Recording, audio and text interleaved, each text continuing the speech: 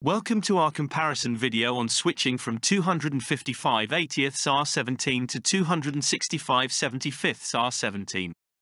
Replacement tires have to be within 3% of the original tire's overall diameter.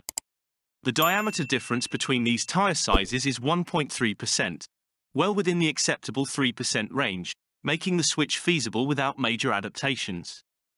Switching to 265/75 reduces the overall diameter by 0.41 inches, 10.5 millimeters, lowering the vehicle's ground clearance slightly.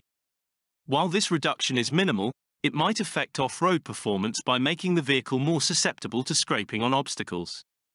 The 265/75 tires are 0.39 inches wider than the 255/80 tires. This increased width enhances the contact patch, providing better stability and traction on both on-road and off-road surfaces. However, the wider tires may also introduce more rolling resistance, which can slightly affect fuel efficiency. The sidewall height of the 265/75 tires is reduced by 0.21 inches compared to the 255/80 tires. This smaller sidewall height might decrease impact absorption, leading to a firmer ride on rough terrains. On-road performance could be improved with more responsive handling due to the stiffer sidewalls.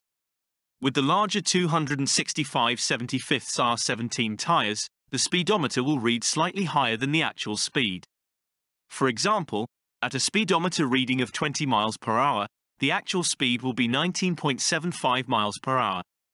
Based on our observation, switching from 255/80 to 265/75 offers benefits and shortcomings.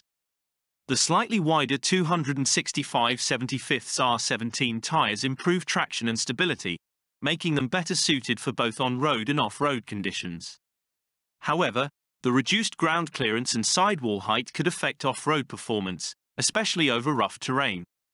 On road, the firmer ride might be preferable for those seeking better handling and stability.